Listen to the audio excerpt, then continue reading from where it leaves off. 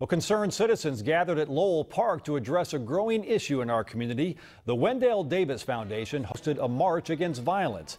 It all started on the corner of 4th and P Streets and ended at Martin Luther King Park. The foundation began addressing violence after Wendale Davis was murdered here in Bakersfield.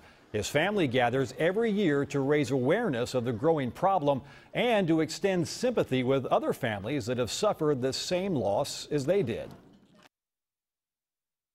We're tired of the violence. Stop it.